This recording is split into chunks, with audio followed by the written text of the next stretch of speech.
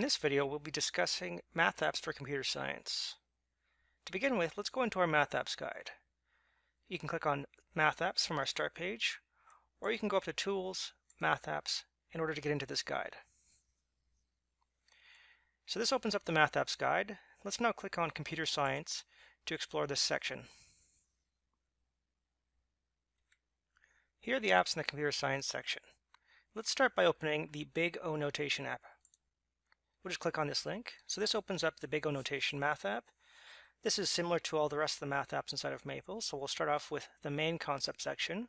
I won't cover any of this today, so you can read through this on your own time if you'd like to, but this basically just sets out the problem we're looking to explore, giving you a little bit more detail, something that you can use in the classroom, or of course, since this is a math app, it's an interactive Maple document, you can expand on this just by marking the document as editable and then changing the text. But more importantly, we can scroll down on this document and we can look at the interactive part of the document. That's what we see here down below. Let me zoom out here just a little bit just to get all the controls on the screen. And what we see right now is we see O1 as well as O1/2 n plus 2. Let's click a couple of these checkboxes just to add in a couple of more lines here. And now we can see we're kind of comparing a couple of different orders of operations and how these change for different elements. Now, the key part of this interactive demonstration, of course, is that we're able to look at different lines here, but we're also able to change the view. So let's start actually in a different position. Let's put this all the way down to having one element. And this is beneficial because then we can see lines like, we see this dark line up here, as well as the red line here. And we might say, okay, well listen, if we look at these, this one certainly looks like it's lower right now than this line, but eventually will maybe the red line overtake the other line.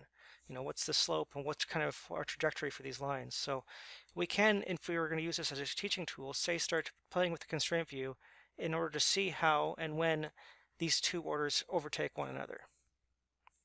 So this is the type of thing you can do with this interactive technology inside of Maple. You can explore the concept, you can get more details. Here we can click in order to get more understanding of the various definitions of common algorithm complexities. Here we now show a logarithmic time and give it an example of what this means.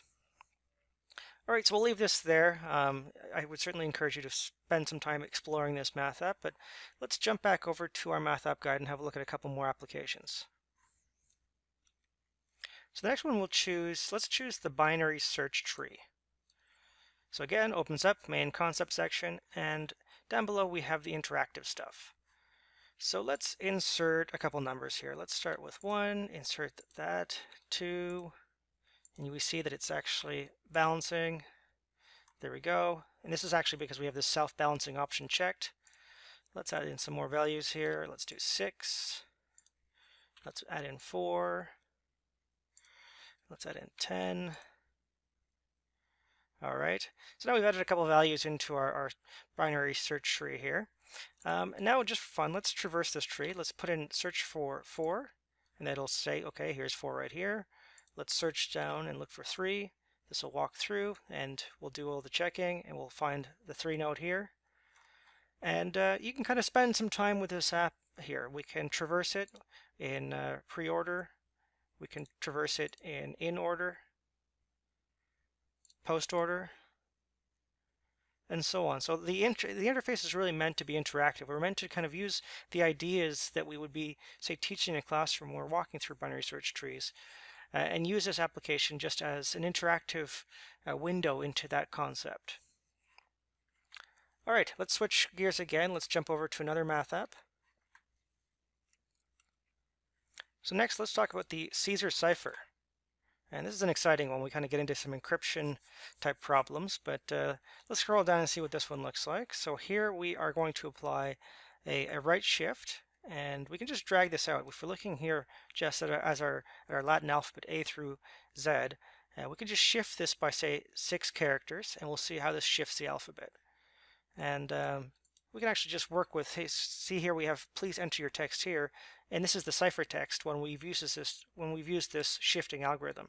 Turn this back to 0, please enter your text, and then we're just working through shifting this one at a time.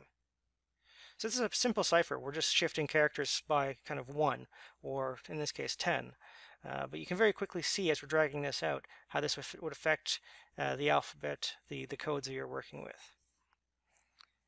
All right, let's jump to it. So I think what we'll actually do is we'll close off by showing the sorting algorithms app. As you can see from that previous list, there's certainly a lot more apps we can explore, and I would encourage you to go through that MathApps guide in order to explore even more. But the comparison of the sorting algorithms app is a lot of fun because we can see how sorting algorithms kind of work visually. And we start off here, of course, explaining the concept. Here we get a little bit of understanding of the time complexity of a sorting algorithm. And then we're given a brief implementation of what the code would look like if we were to code this up in Maple, and so on. And we can see here there's lots of different sorting algorithms, but let's instead jump down to the bottom here. Let's do insertion sort. We can generate a random array of 10 values, and then let's sort those values. And what you see is literally Maple showing you an animation of what this looks like. And we try to do our best job at kind of giving an animation that matches the theory up with a sorting algorithm. And this can be difficult because a lot of times we're just going to be looking at this as kind of more of a theoretical approach. We're looking at this as kind of algorithms. But with this, we can kind of visualize, we can kind of look and see how these numbers are moving around. I'm just now choosing pancake sort. We're walking through this one. And you can kind of visualize these numbers moving around inside of this, this list of values. So as you can see, this interface as well, it's pretty simple. We just open up any one of these we would like, choose a sorting algorithm. We can customize the list of numbers we want to sort, and then we just press the sort button in order to have Maple run through that animation for us and kind of give us a little bit more of a visual approach to learning and understanding sorting algorithms.